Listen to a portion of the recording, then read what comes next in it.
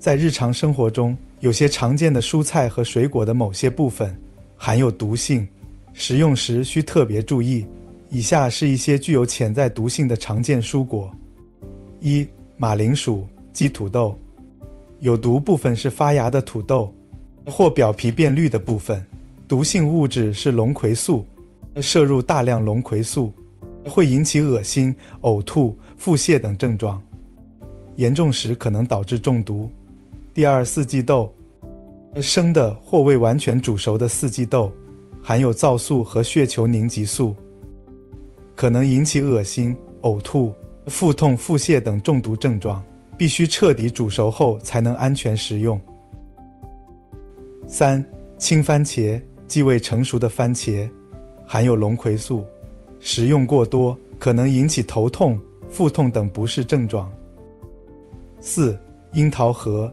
樱桃核中含有氰化物，误食或咬碎后可能释放毒素，影响呼吸系统，严重时可能致命。五、杏仁。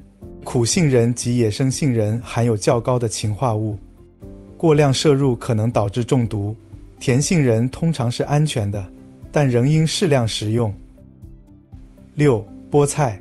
菠菜中含有大量草酸，长期大量食用可能影响钙的吸收，导致结石，未经焯水也会急性中毒。七、鲜黄花菜。未加工的鲜黄花菜含有秋水仙碱，未经处理的情况下食用可能引发中毒，常表现为恶心、呕吐、腹泻，通常需要经过干燥处理或焯水才能安全食用。八、茄子。未成熟的茄子同样含有龙葵素，生食可能引起中毒症状。九、大黄。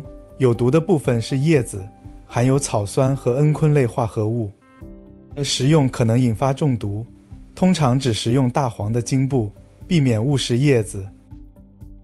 十、苹果。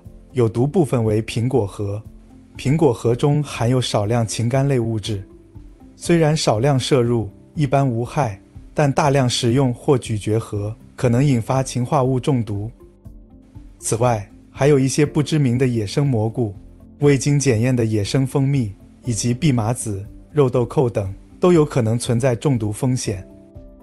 尽管这些蔬果的某些部分或特定情况可能具有毒性，但通常在日常生活中，只要遵循正确的烹饪和处理方法，大部分食物是安全可食的。